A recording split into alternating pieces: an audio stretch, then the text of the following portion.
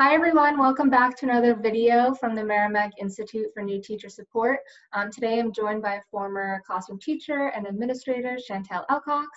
She'll be talking about her passion and love for the STRENGTHSFINDER 2.0 book. So recently we've been doing a lot of videos about remote learning. This is just applicable to really in-person, meeting over Zoom, really anything, but it is a little away from our typical remote learning strategies. But we're just so excited to have someone to share this knowledge about how to use your strengths in the workplace and honestly in daily life. So we're really excited to hear what you have to share with us. Thanks for being here. Well, thank you so much, Amanda. I'm really excited to talk about this book, STRENGTHSFINDER 2.0, that I happened upon because it really has influenced me in so many ways. Oh, that's so great to hear. So yeah, share your screen whenever you're ready and we'd be happy to listen and watch. Thank you. Can you help me with that? Oh yeah, multiple. You're good now. Sorry about that. Right. Thanks. Oh, speaking of Zoom difficulties, just so you're all aware, the photos may be blocking some of the slides. We just tried to figure that out a bit, but we'll get there. So I apologize if our faces are blocking some of the text, but nevertheless, the information will get out to you. So take it away. Thank you. All right. Thank you so much. So there is the picture of the STRENGTHSFINDER. I'm sure you'll find it at Amazon. You can also directly go to www.gallup.com, the group that has done all of the research behind STRENGTHSFINDER 2.0. I've titled the presentation, as you'll see, Identifying Talent in Leadership Teams to Enhance Collaborative Work, because a large segment of the work of this presentation will actually be about how I've used this at work. But I'll also talk about how I happened upon the book and really just used it personally for a long time before I used it in my professional life. So the goals for this presentation really are just to familiarize you with the STRENGTHSFINDER 2.0 if you've never heard of it, or if you've heard of it, I hope that I will get your appetite going to actually encourage you to get more information about it, to get a book, or to actually take the STRENGTHSFINDER yourself to discover what your talents are. And then I will talk to you about how I have shared my strengths with my team and how I have had each of my team members take this assessment as well, so that we are really an enhanced and stronger team because of it. Oh, a little bit about disclaimer. Thank you. My quick disclaimer is that I do not work for Gallup or STRENGTHSFINDER at all, but I'm just really very passionate about it. I've just come to enjoy it so much that I've shared it with my friends and my family and pretty much anyone who will listen to me. It's just really been that enjoyable. My background in education is that I was an elementary classroom teacher, grades 3 and 4, had my heart for a very long time, in 14 years. Then I became a Title I coordinator for 2 different elementary schools. I was an assistant principal for 4 years at my school and principal for 6 years. The STRENGTHSFINDER, as I mentioned to you, is really a brief 30-minute online assessment in which words or phrases are provided for you, two of them. Sometimes the words are very different, sometimes they're very similar, and you need to select the one that you resonate with more closely. Following your hunch in that, answering quickly, is what will give you the better, more accurate answers. The result, after taking the quick assessment, is the STRENGTHSFINDER will provide for you your top 5 talents in a particular order. You can further go into a deeper study of your talents through the Gallup.com website, and you can actually be provided with all 34 of the themes and talents, which is an additional cost, but would definitely give you a greater picture of where your strengths and talents lie. How personalized is your profile? How much research is there behind all of this? Tons of information for you to find at Gallup.com. But what has struck me beyond taking the assessment on my own once for fun was that I resonated so closely with the my top 5 strengths that I couldn't help but encourage other people to do it because I wanted to see if they resonated with it too. And in fact, only 1 out of 33.4 million people in the world will have the same top 5 strengths as you in that sequence. If you broaden it to look at your top 10 strengths in your rank order, it would be 1 in 447 trillion people. So this is personalized, and it does provide you a personalized report based on the choices that you selected during your assessment. This picture is just, again, to give you a quick overview. You might have take a moment to just look at all of scan the 34 themes or the 34 talents. I'll talk to you a little bit more later about how leadership is wrapped into 4 buckets, so to speak, that go along with the themes and talents. You're going to see more in future slides about executing and relationship building, strategic thinking, and influencing. How did this start? This started for me at Barnes & Noble's. I went into Barnes & Noble's just looking for something. I wasn't sure what. And as I was browsing, I came upon the StrengthsFinder, and I was skimming through the first few pages. I was actually a Title I coordinator at the time. And the quote that you see here really struck me. In every culture we have studied, the overwhelming majority of parents, 77% in the United States, think that a student's lowest grades deserve the most time and attention. The work that I was doing in Title I at the time was looking at assessments and data for students, trying to develop groups of instruction targeting their areas of weakness to increase their foundational skills. All really good and very important work, but it just really gave me pause to think about, are we spending the right amount of time and the right efforts in the right places? And why are students becoming disengaged at younger and younger ages? And I don't want that, and we in education don't want that. We want students to be really engaged. We want college students to be engaged in remote learning. That's why we really want to also spend time with our students, no matter their age,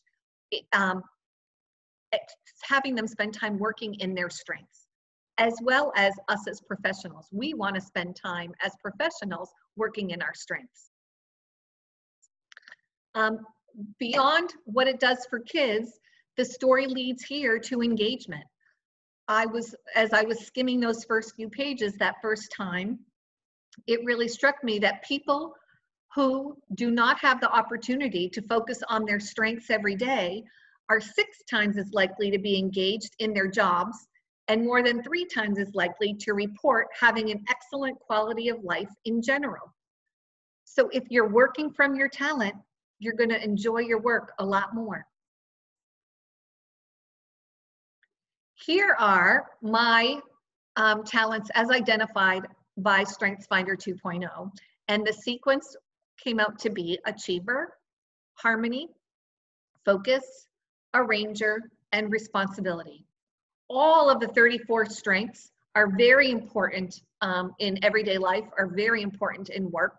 However, people naturally are inclined to have their talent lie in certain areas, and these just happen to be mine. And I will explain to you in a little bit greater detail how they have influenced my work with others.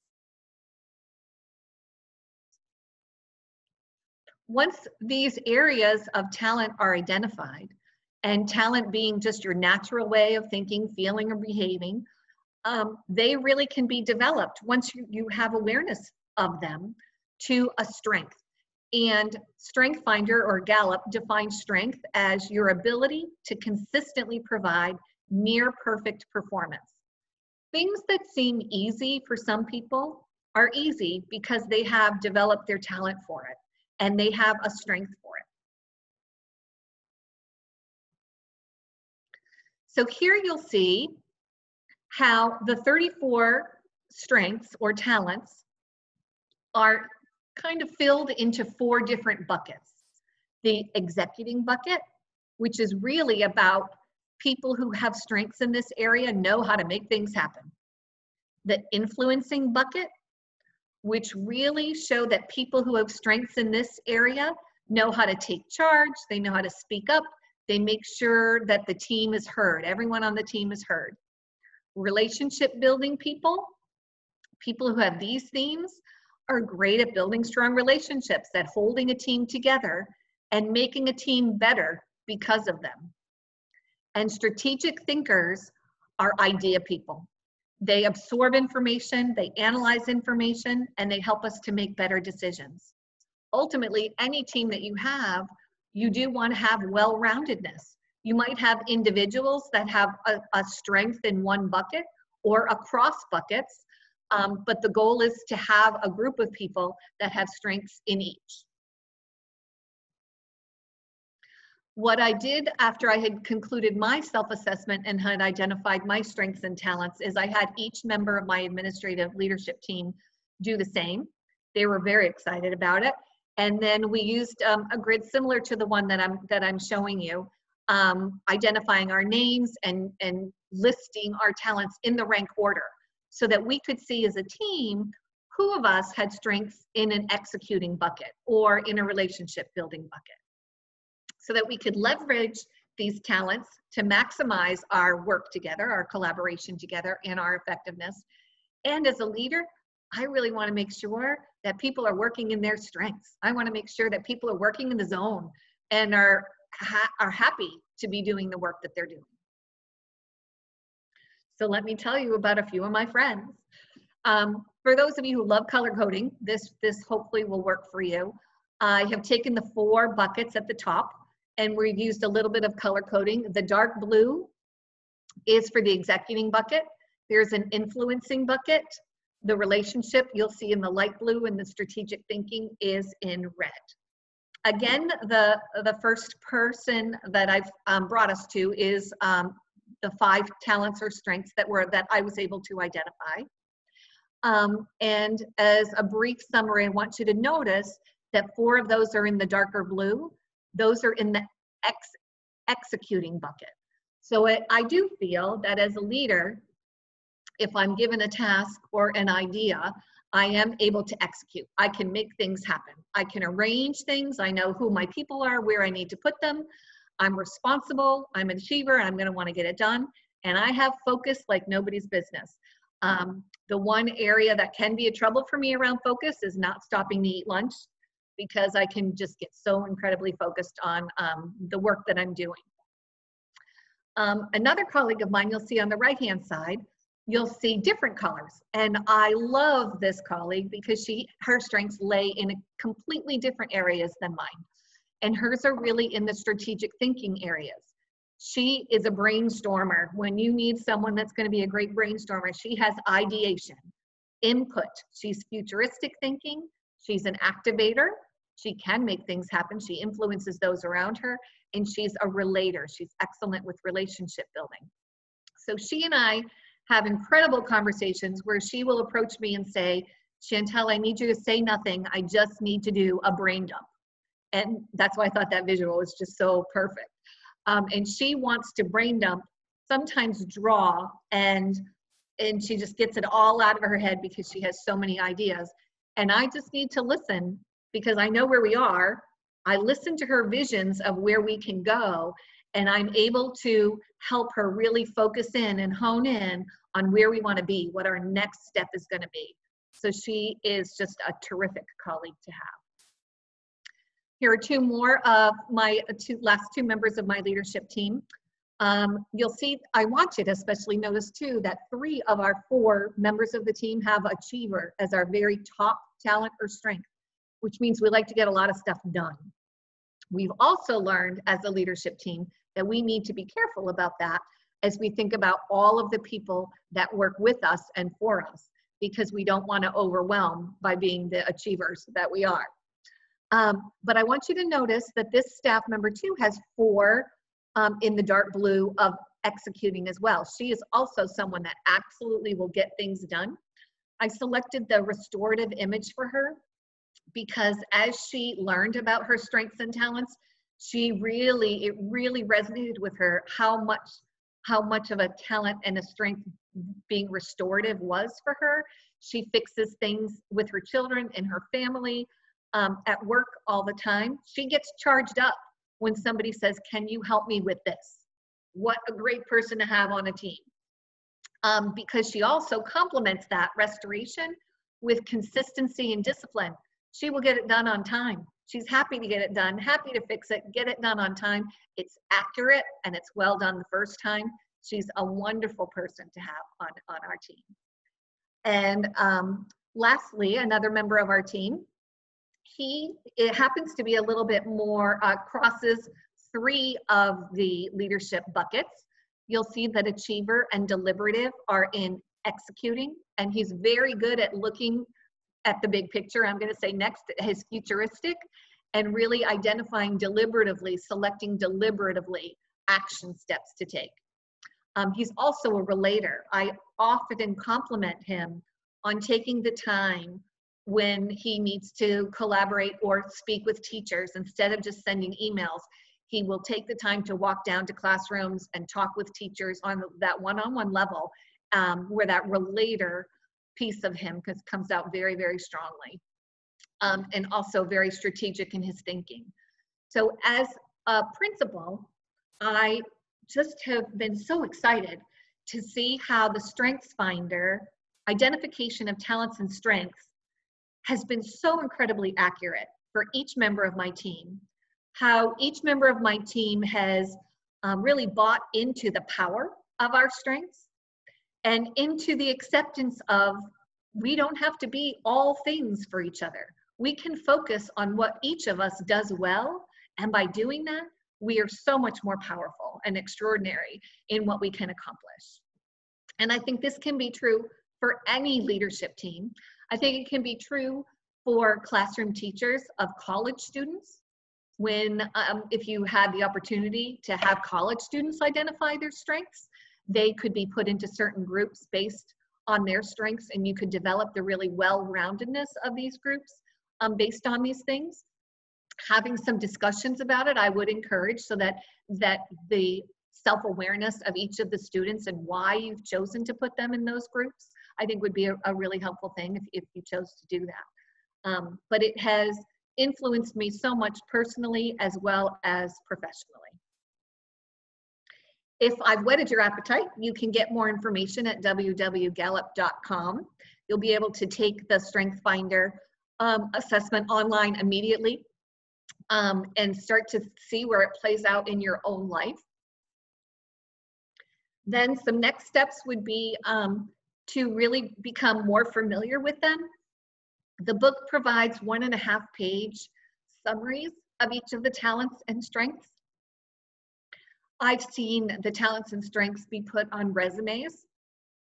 Sometimes we purposely, at our meetings with just our 4 staff members, have written our strengths on name tags, so that as we're having conversation, we really have that visual reminder of what each of our talents is. And we want to celebrate our strengths and successes together. So I couldn't be more excited to share this with you today. I hope that I've made you excited about it. If you have any questions, please reach out to me. Amanda will have a link with more info with my email. Awesome. If you want to stop sharing your screen so we can just wrap up, that'd be great.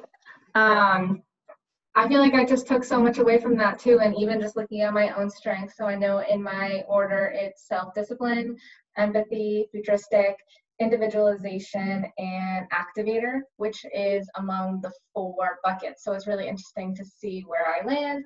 And I think it would be really, really cool to just, use with even just your friend group or work colleagues and everything like that. So definitely very interesting, very insightful. So thank you so much for sharing all of this. And yes, I will definitely add your email as well as the Mint's email at the bottom in the description below. We'd love to hear about your strengths, and if any of your schools or districts use the STRENGTHSFINDER quiz. I think it is a really great tool. And that's all I really have. Are there any last words you'd like to say? No, thank you again for your time, everyone. And I hope you enjoyed something. I hope you learned something very simple to take away, and enjoy your summers. You deserved it. Yes, thank you educators for all you do. We're here for you and see you next time. Bye.